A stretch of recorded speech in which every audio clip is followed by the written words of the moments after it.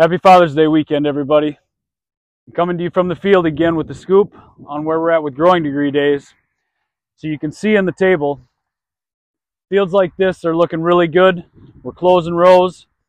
Things are really coming together. The canopy's doing what it's supposed to be doing, collecting all the sunlight we need to grow.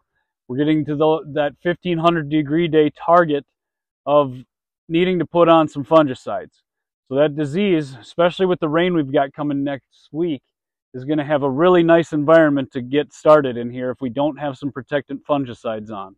So those early planted fields in that first planting window are going to need to be protected like this one.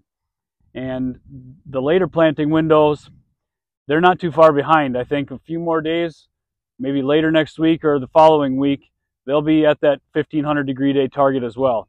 So things are still looking really sweet out here. We'll see you next time.